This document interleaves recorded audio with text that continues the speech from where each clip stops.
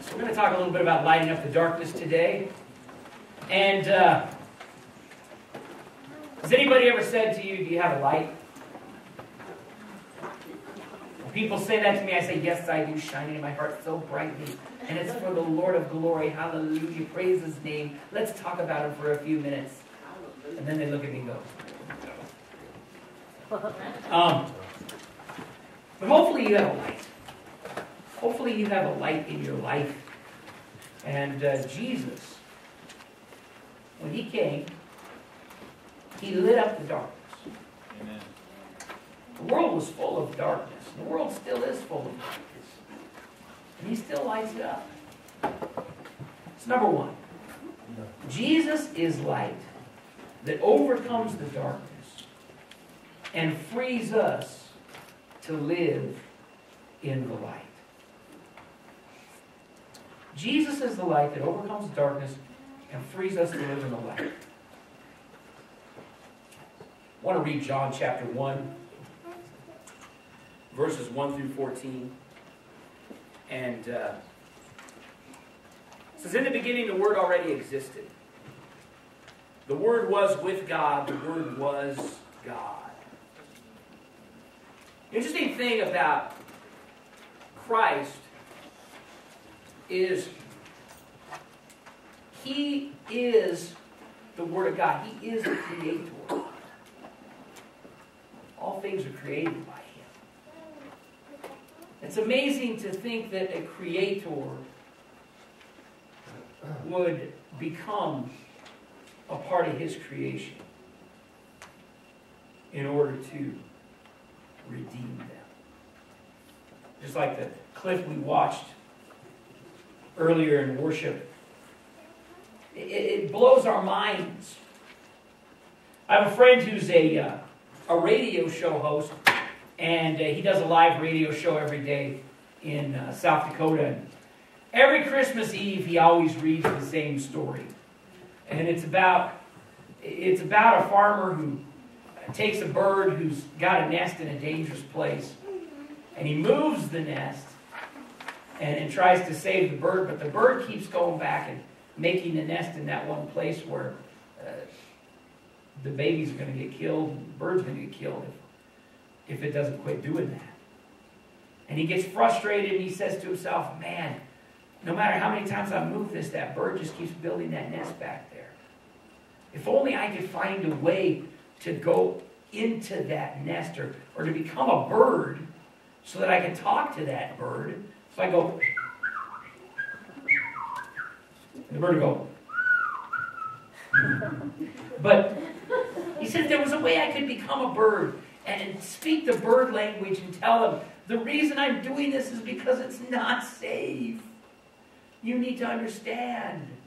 You need to build your house somewhere else. This is not a good place for you. And then, as he was thinking about that, he thought to himself, wait a minute, that's what God did for us. He came into the realm of human history. He walked amongst us. He told us, hey, wait a minute, no. What you got there, boys, is religion. And that ain't going to help you. You need a relationship with me. He showed us how to walk, showed us how to live, and even became a sacrifice when the world rejected Him. So it's amazing to think that the God of all creation stepped into human flesh. Verse 2 says, He existed in the beginning with God. God created everything through Him, and nothing was created except through Him. The Word gave life to everything that was created, and His life brought light to everyone. The light shines in the darkness, and the darkness can never extinguish it. No matter how bad the darkness gets, just keep this in mind. It can never extinguish the light of Christ. Amen. The world lives today in a lot of darkness, and it can be kind of a scary place sometimes. God sent a man, John the Baptist. Formerly John the Methodist, but he had some problems there. So. No. John the Baptist. to tell about the light so that everyone might believe because of his testimony. John himself was not the light. He was simply a witness to tell about the light. The one who is the true light, who gives light to everything, was coming into the world. He came into the very world he created, but the world didn't recognize him. Now, before Jesus came, there was an incident with Moses and the glory of God. When he stepped off the mountain, a lot of people believe that we were just talking about this with the worship team the other night. A lot of people believe that when he stepped off the mountain, his hair turned completely white because he'd been in the presence of God. If you've seen the movie, what they believe is that he got a perm while he was up there on the mountain. Because he built up with straight hair, he comes, I have seen God. It's like, oh, curly, nice. That is very good. But the glory of God, after Moses had been with God, was so bright that the people begged him, we can't take it. You're too shiny, too happy. So Moses put a veil over his face to cover the glory of God. Now, God hadn't instructed him to do that. That was to accommodate the people. But one of the problems that happened when Christ came into the world was that to his own people, there was still a veil over their faces, over their eyes, from seeing the glory of God in him. The chief priests of the time and the Pharisees and Sadducees, they could not recognize that this was God in flesh. As a matter of fact, more than once, they called him Satan. They said, you cast out demons because you're the enemy and you have authority over them. They made some horrible accusations towards him. They could not see that he was Christ. And part of the reason they could not see that he was Christ was because of that veil. Think, wow, that's quite a curse to have to bear. But they should have never asked Moses to conceal the glory of God. And so, we see that they didn't recognize him. In verse 11, he came to his own people, and even they rejected him. They didn't just not recognize him. They rejected him. We're not going to listen to him.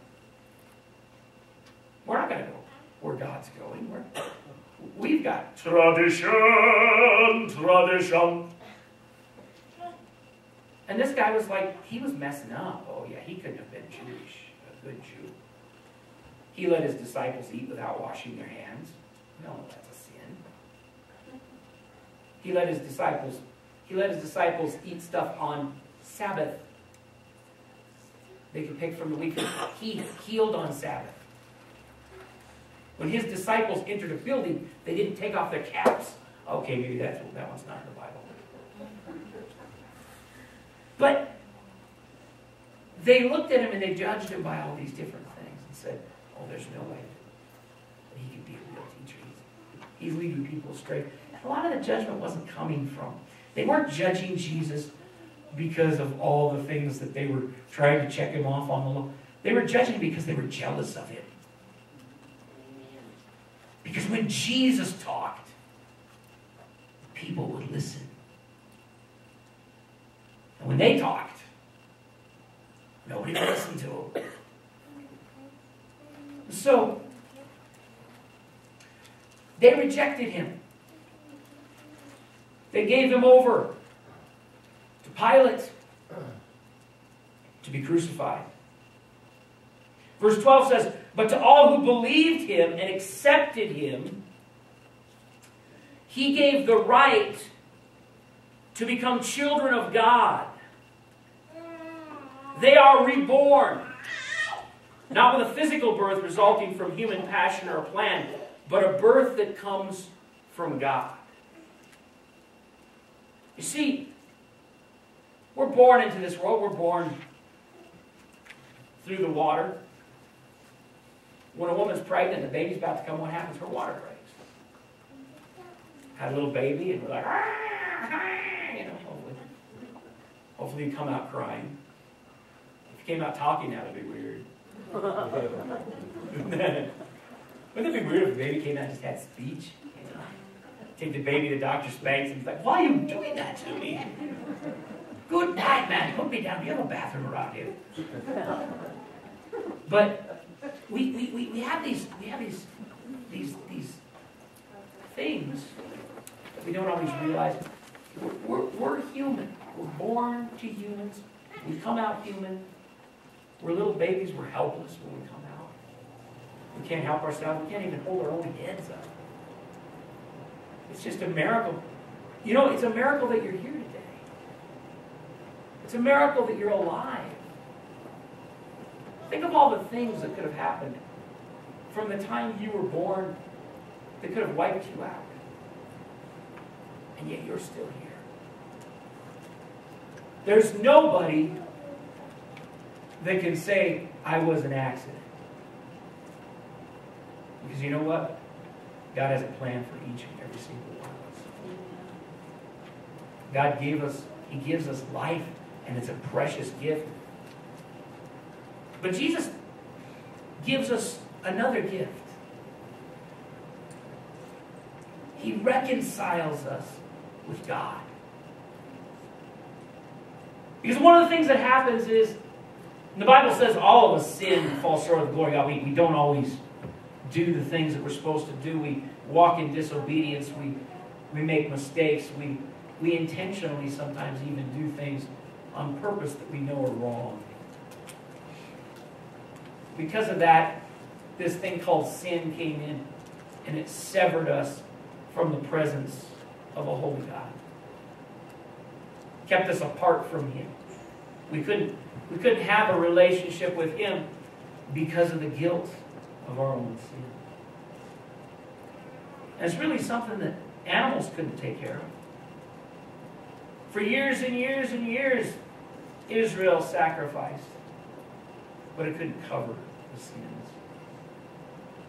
Something we can't take care of ourselves. No matter how hard we try to be righteous and we try to be good, man, I'm going to be perfect. I'm going to do everything perfect today, man. Oh man, I just messed up. Because that happens. We can't be perfect.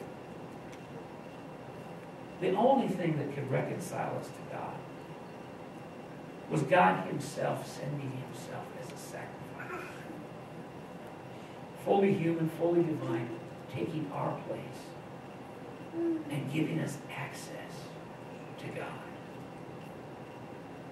So when we come before God, after accepting Christ, after accepting what He did for us, when we come before God, He no longer sees the sin,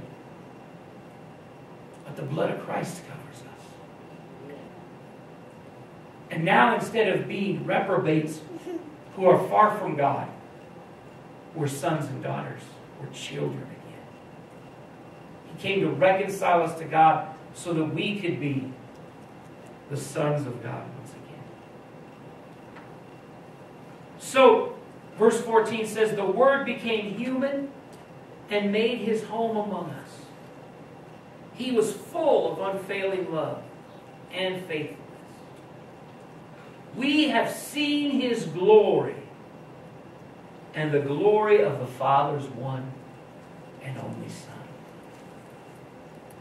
Can you imagine that? Seeing the glory of God. I wish I could go back and be a disciple. Just not Judas. But I wish I could go back and just walk with Him, talk with Him. And I know some people that have had visions of Christ and visions of Him in the Holy Land and seeing things. And it's just, wow, I would love to see that with my own eyes. Wouldn't it be awesome just to have like 10 minutes with Jesus? And then I'd be like, this was awesome, Lord, but I don't understand Aramaic. But it would just be awesome to go back and just to know. And here's a sad thing. before his death and resurrection, his disciples didn't know. Well, they knew he was special, and they knew he was the Messiah. They thought he was going to set up a literal kingdom. But I don't know if they understood that this was God in flesh in front of them. Because that would have changed some things. And so, it just blows my mind to think that here, this wonderful Savior, this light, the God of all creation, came down to reveal himself to us, to walk with us and talk with us.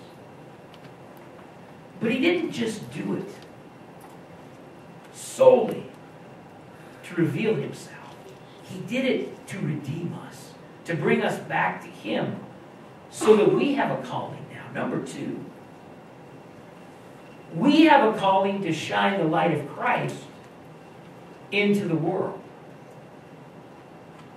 We have a calling to shine the light of Christ into the world. It's like Amish friendship bread.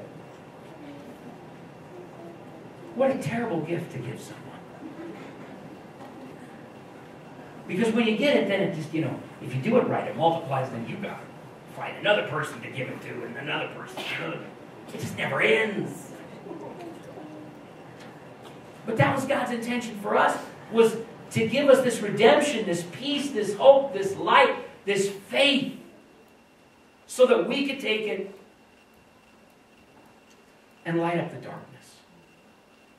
So that we could take it and give it to those who are in need. So that when we find somebody hurting and suffering, we can say, hey, can I pray for you? So when we find somebody who's depressed and they're way down in that place, my dad used to call them molly grubs. I don't even know where that is. But when they get there, we can say, hey, you know what? There's hope. There's a light. So when we see people suffering and hurting and people who are perplexed, we can offer them some answers and shed some light on their darkness. Matthew 5:13-16 says, you are the salt of the earth. But what good is salt if it's lost its flavor? Can you make it salty again? They'll be thrown out and trampled underfoot as worthless. The thing about salt that's kind of weird. Things are either not salty enough, or sometimes they get way too salty. The other day we were at Walmart. Have you ever been there?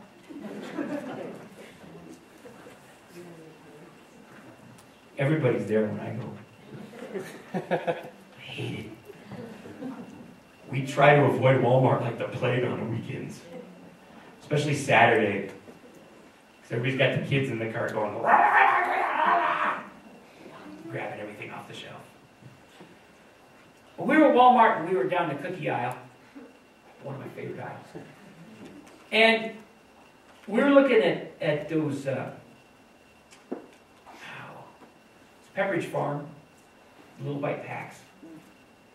And Nicole saw this cookie. It said salted caramel Milano. I think that, something like that. She's like, oh, I gotta have that. That sounds good. So we put that in the cart. We're like checking out. Well, a couple nights later, Nicole said, oh, I'm going to go get that pack of cookies. And so she opened it, she started eating a couple. And she was back. And I said, what's going on? She said, that's nasty. I was like, girl, you blaspheme me now. I've never tasted a nasty cookie in my life. So I grabbed one of those cookies out of the sack and I bit it. Oh. Something was really wrong with that cookie. It was supposed to be salted caramel, but it was like caramel salt. It was like taking some salt, shaking it out, just like licking it. It just, it was awful. And I said, well, we're done with those cookies. But I guess, why is he telling us this story? Well, if he knew, he'd probably get to the point, right? My point is this. If salt loses its flavor, it's worthless. But at the same time, if we get too salty, we're horrible tasting. You know, there's a lot of Christians that get so heavenly minded, they're no earthly good. And just like, well, if I met a stranger in the mall and decided I was going to speak in tongues to them, might not work out very well. Of course, I've been to the Rock Springs Mall, and there's probably some people who would be perfectly fine with that over there. But in the same way, if I God speak everything, and I used to call this stuff God talk, when people are always peppering and salting their, oh, praise God, hallelujah, glory to Jesus, how are you today, praise God? It's like, why are you making me decode what you're saying? Every fifth word is an actual statement. Everything else is just Jesus gibberish. We got to be careful that we're not too salty, because that turns people off. One of the things Christians try to do, sometimes they try to be too salty when they're having a horrible day. Oh, just praise God, everything's going to be okay. Shut up. Just say I'm having a horrible day. You know, 90% of the time when somebody tells you they're fine, they're not. Fine's a word we usually hide behind. If I come to your house and you offer me a Coke and I say I'm fine, that means, yes, I'd love a Coke. I am dying of thirst, thank you. But we do that. Sometimes we get too salty. And we get so salty that we're not real. And what the world needs is they need that balance between us being the salt of the earth. And, you know, you put the right amount of salt in something, bam! It's wonderful. Too little, it needs some seasoning. Too much, we're going to spit it out. So we have to have that. We have to have that discernment that comes from the Holy Spirit to know how to live our life. And how to be salty, but not too salty. Jesus said, you're the light of the world, like a city on a hilltop that cannot be hid. Well, you see a city on a hill, you know where it's at. Matter of fact, I've been to some places where there were hilltop cities where you're driving and it looks like you're just coming into that city, and it might still be miles away just because of the lights. You can't hide that. No one lights a lamp and then puts it under a basket. Instead, a lamp is placed on a stand where it gives light to everyone in the house. Don't be ashamed of Jesus. Don't be ashamed. You know, we're in a season right now that I know that some of the origins and the roots and the timing aren't quite biblical, but it's still an opportunity to share the light of Christ with people. It's still an opportunity to tell them who Jesus is and what he's about, and take them from the manger to the cross.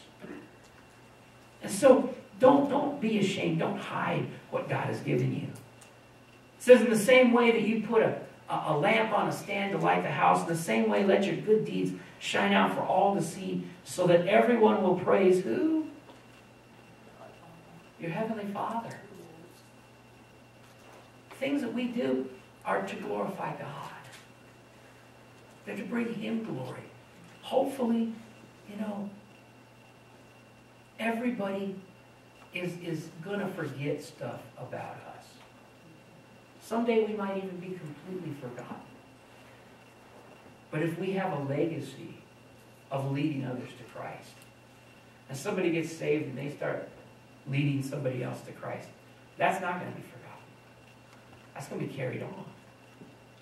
As preachers, they tell us that at our district council and our growth seminars, they say most of what you say will be forgotten. And most of what you do will be forgotten. As a matter of fact, they say to preachers, when you leave a church, in a couple of months, people pretty much forget what you said and what you did. So the one thing that people remember is how you made them feel. A lot of times people don't remember what we say or what we do, but they remember how we make them feel. Let us be light. Let us be Christ to those who are hurting. Number 3. If you want to be light, you have to get rid of darkness. If you want to be light, you have to get rid of darkness. That's pretty much pretty obvious. To be light, we got to get rid of darkness. There's a lot of people who struggle with darkness, and one of the things that hinders them from sharing Christ or from walking with God is the fact that there's a lot of guilt because of darkness that they carry. And even though they've come to the cross and they've laid down their burdens and they've said, Lord, I want to be your servant, the enemy uses that darkness to keep them suppressed, to keep them quiet, to keep them quenched. And we have to trust in the light of Christ. Luke chapter 11, 33 through 36, which actually we're going to reiterate some of the things that Jesus said before. No one lights a lamp and then hides it or puts it under a basket. Instead, a lamp is placed on a stand where its light can be seen by all who enter the house. Your eye is a lamp that provides light for your body. When your eye is good, your whole body's filled with light. But when it's bad, your whole body is filled with darkness. Make sure that the light you think you have is not actually darkness. Isn't that a weird statement? Make sure that the light that you think you have isn't actually darkness.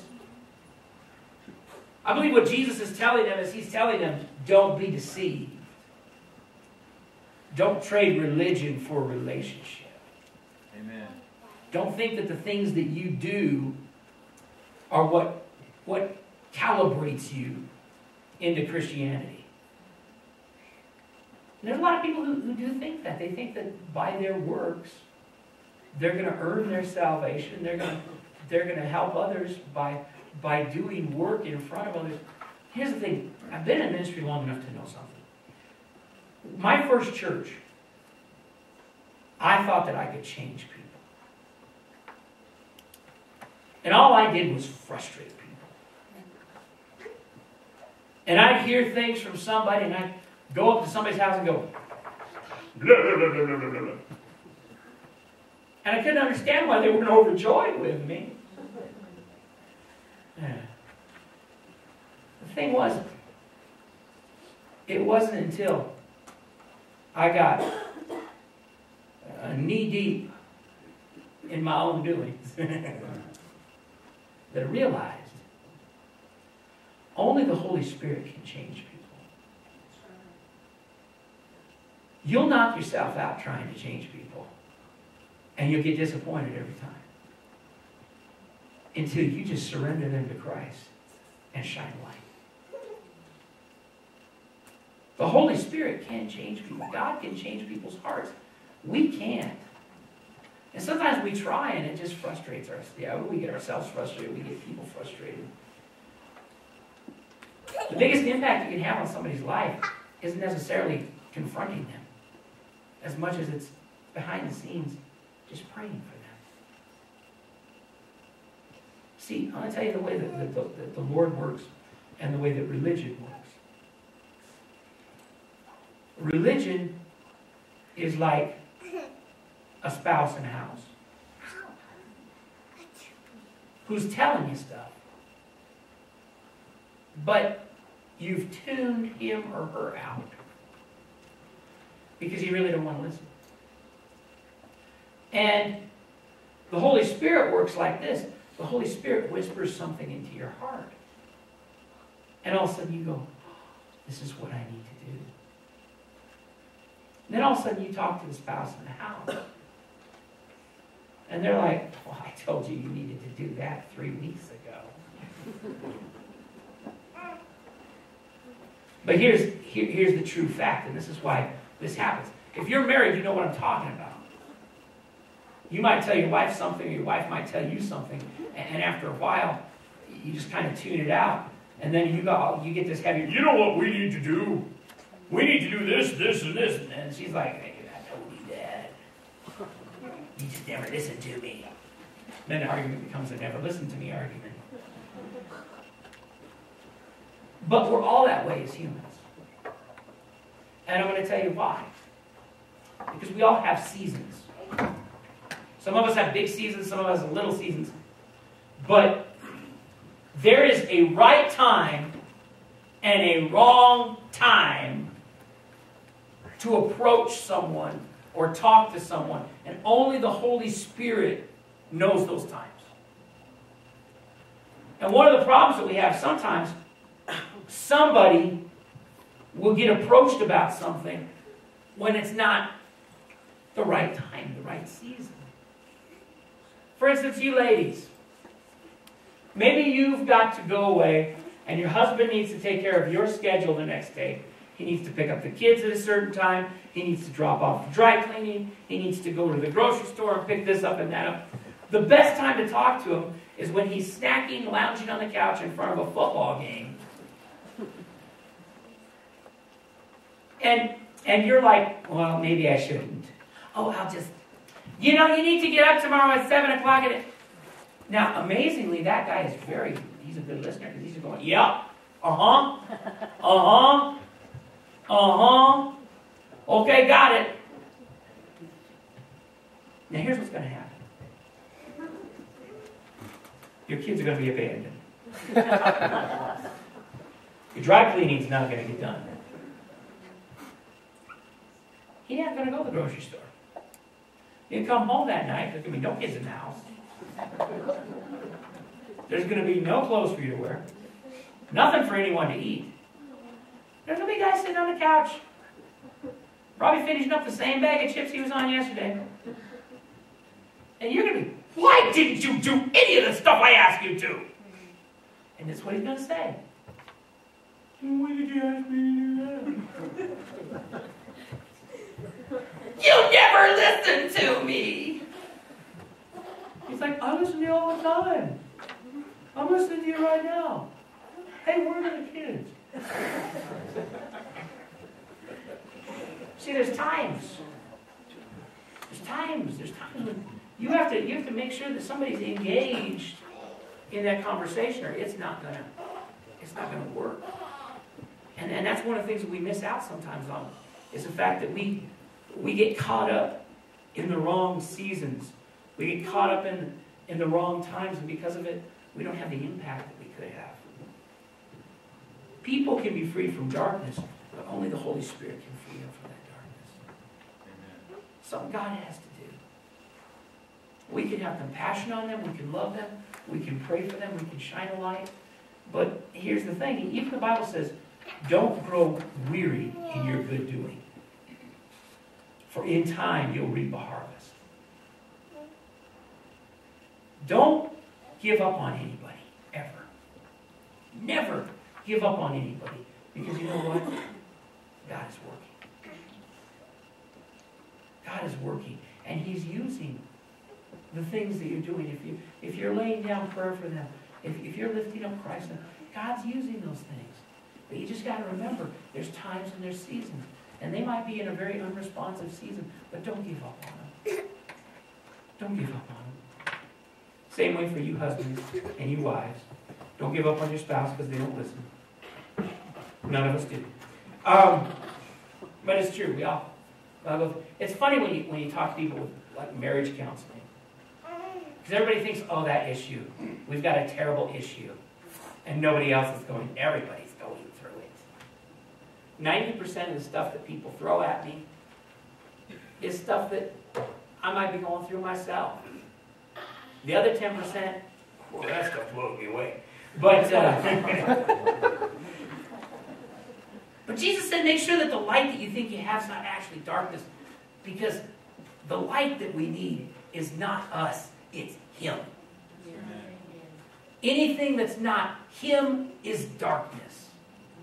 Anything that Troy Height does apart from Christ is useless. And if I think there's light in it, I'm fooling myself. And so 36 says, if you're filled with light and no dark corners, then your whole life will be radiant as though a floodlight We're filling you with light. We want to be radiant today. We want to be servants of God who are full of light. So my challenge to you today is this. This is the Christmas season. This is a great time to shine a light because the world's more open to it than usual. Also, it's a time when a lot of people get depressed. You can't help but think about the people that you love during this time that have passed on. And when the holidays come up, man, you miss them. It leaves a big hole in you and you hurt. So let's shine a light to one another and try to comfort some of that hurting that's going on too. But let's use this season to spread light, to spread the love of Jesus. And if there's any darkness in us, ask the Lord to reveal your heart to you. And if there's anything that needs to be chipped away, if there's anything that needs to be pruned, just say, Jesus, I surrender that to you, so that I can be 100,000 candle flashlight beaming out with your glory. Let's bow our heads, close our eyes. Father God, in Jesus' name, I just thank you for this congregation. Lord, I thank you for every soul that's here. And Lord, I pray that we would shine your light. God, I pray that we would just light up this darkness with the light that you give us, God. That when people see us, they would see you. Father, that you might be glorified. And more than anything, I just thank you that you shined your light into this world. God, I can't imagine how dark it would be without Jesus. Lord, the darkness that exists in this world already is mind-numbing. Lord, I pray that we would be your workers, that we would be your lights. And Lord, we would shine the light of Jesus into that darkness and change it. And I pray these things in Jesus' name.